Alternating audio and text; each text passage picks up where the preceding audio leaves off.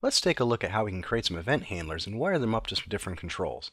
So first, we're going to start off by using the event handling solution, which is in the folder called Begin for this module.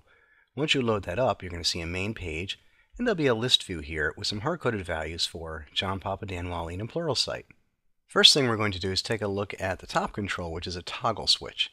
Now here we've got a toggle switch control, and we've got a name for it called toggle list, and it has a property called off content. We're going to label it with basic list and on content of template. And what this toggle switch is going to do is when we toggle it from off to on, we're going to basically change the list view below from the list view we see, which is the basic list, to a different list which is going to use more templated look with some pictures in it. So let's start off first by adding our second list view. Now first thing we can do is select our stack panel, go back to the toolbox, and we will add the list view by double clicking. So we'll go down here and it should have added the list view as the bottom element.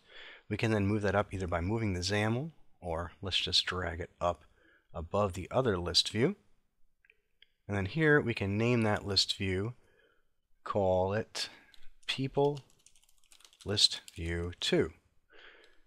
And then once we do that, we now have a second list view right above People List View 1. But instead of typing all that in, we really just want to go grab some code that we have. And if you go out to your folder for event handling in the Begin folder, you'll see People List View 2.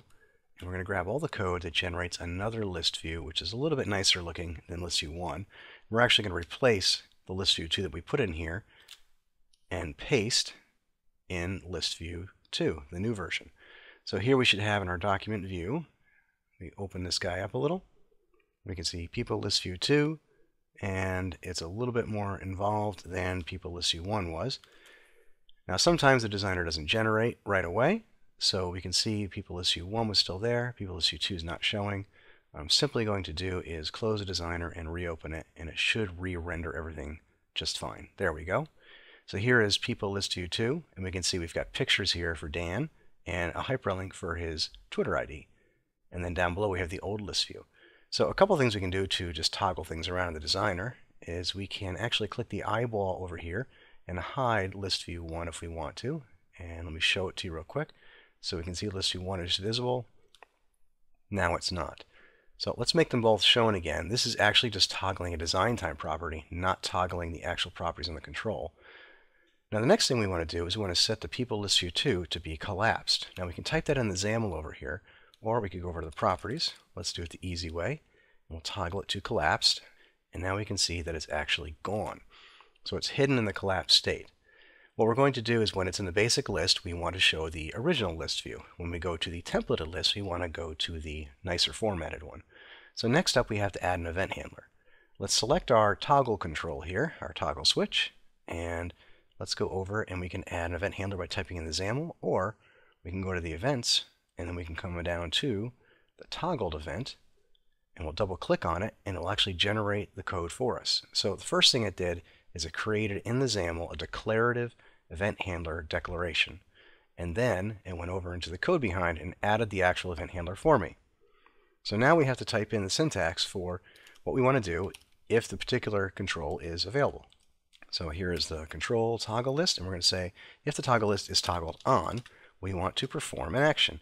Otherwise, we're going to perform another action. And basically what we're going to do is go and type in People List View 1.visibility. So if it turns on, we're going to say that we want to set the visibility for number 1 to collapsed. So we'll say visibility collapsed, and we'll copy and paste to save some time. And we want to set visibility to number 2 to visible. And I'm using a IntelliSense because it makes it a little easier. Copy and paste, and I'll just flip for the other condition to the opposite. So basically we said if the toggle list is on, we're going to set the visibility for the collapsed view to be the old one, and the nicer looking list view will become visible. And then if it's off, conversely, it'll look the other way. So what we did here is we have an event handler wired up. It's got some parameters being passed in, which we're not making use of at this particular time, and we're looking at the value of that particular control. Now let's add some other event handlers too. And we'll create now a selection changed event on People List View 2. So remember, we don't see it here, but it's inside of our document outline. So here's People List View 2. So we could add it by going the way we did before, We click on the event and we go down to the selection change and we can double click. But this time let's actually go back to the code and let's add the event handler this way. So here, let's go ahead and type in people list view 2 dot selection changed plus equals, and it's going to give us IntelliSense here to say if we hit tab, it's going to insert the event handler syntax for the selection changed handler. So here we can see it generated the handler for us, and it's got two parameters, object of a sender and then selection changed event args. Now all we want to do in this particular case is we're going to call a method, and we'll call it uChangedIt, and then we'll type in a method here called private async void uChangedIt. And what this method is going to do is basically just prompt us with a message box saying that, hey, something has changed in this particular case. We're not going to grab the values out at this time. We'll save that for the next lab, which is getting into data.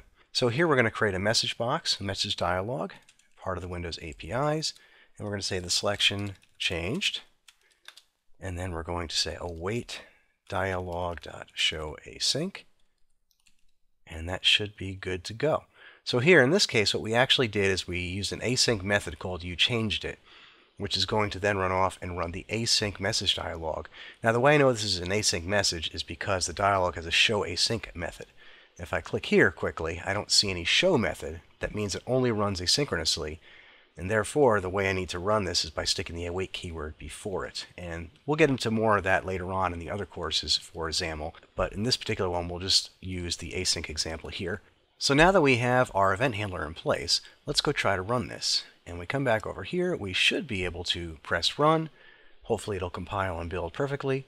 And then we should see list view 1, the original one here, up in place. And I can select John Papa or Dan Wallin. And notice the event handler is not firing for the selection because we didn't wire it to this particular list view.